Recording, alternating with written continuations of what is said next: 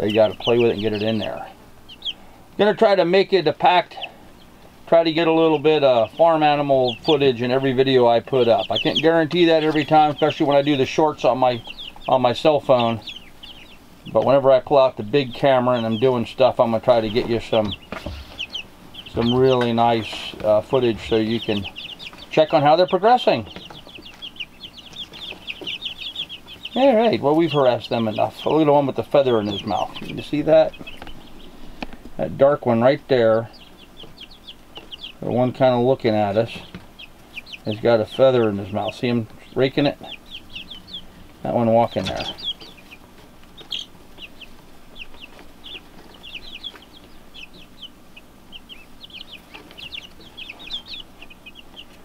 I think I got him focused in pretty clearly.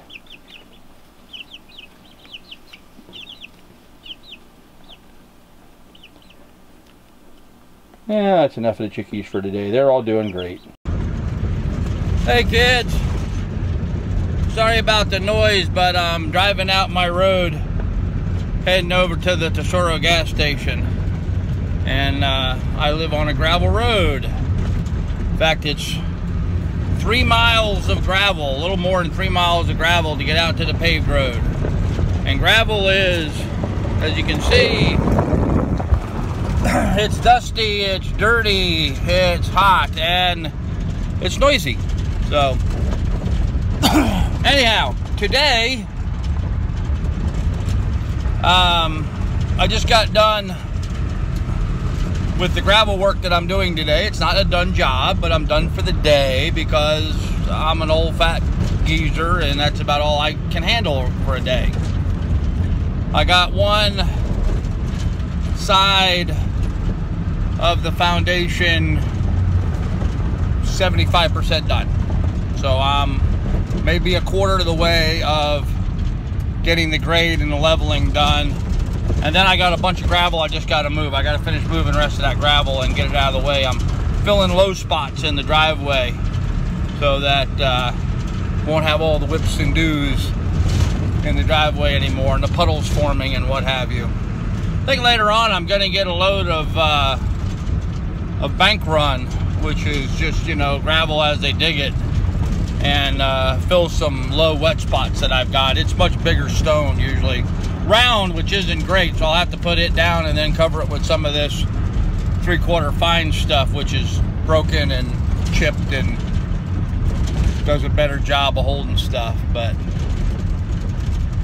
anyhow, the reason for this video is a lot of folks, well, not a lot of folks, I don't have a lot of folks yet. I only have just a few, very few subscribers. So a folk asked me, what's a dry cabin? What does it mean that I live in a dry cabin? Well, a dry cabin is just that. It is a cabin without water.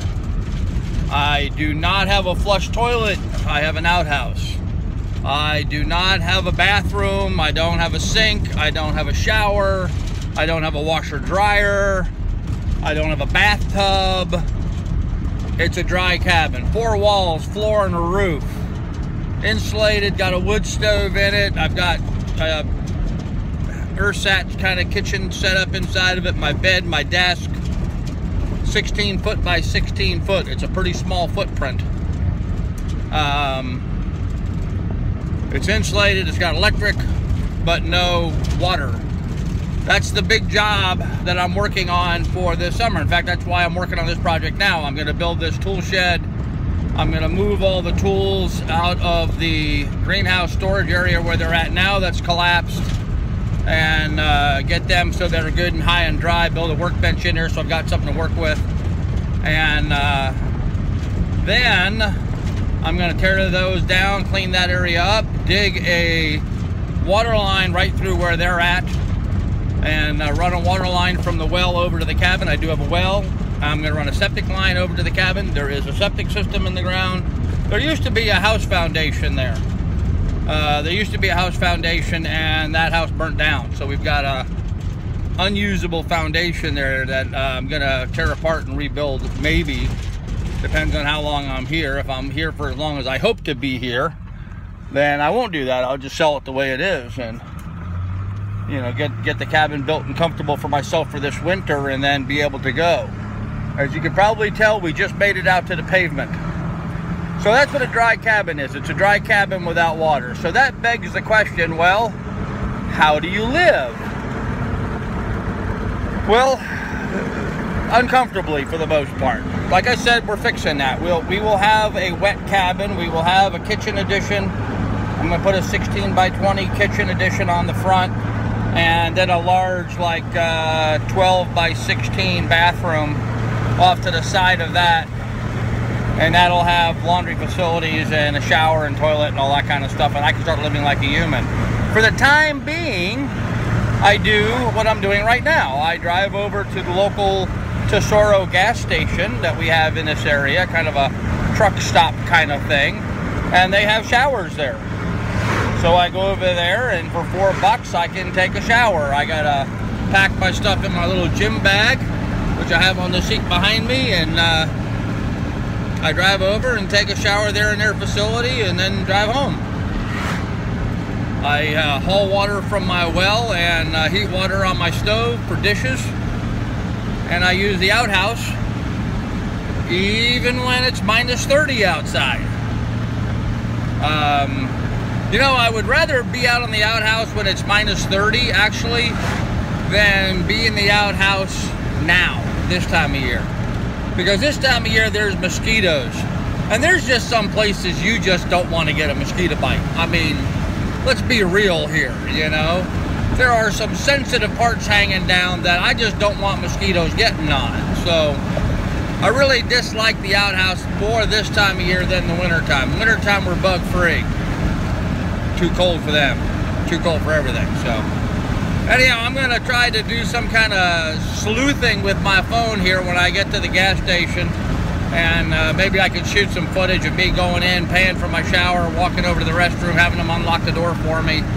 That kind of stuff. I can show you what the showers look like here. They're really not bad, and they usually do a very good job of keeping them clean. They spray them down and bleach them down and stuff to keep down any, you know, communicable diseases, if you will. You just take precautions, you know. I've got little shower shoes that I wear and use my own towel, and so far so good. Haven't had a problem. So okay, so that was about 6 miles to get over here. So it's about a 12-mile round trip every time I want to take a shower, or about a gallon of gas, about a gallon of diesel. And as I pull into Tesoro, diesel right now is $2.35 a gallon. So about a gallon of diesel, that's $2.35 plus $4 for the shower. I'm $6.35 into my shower every time.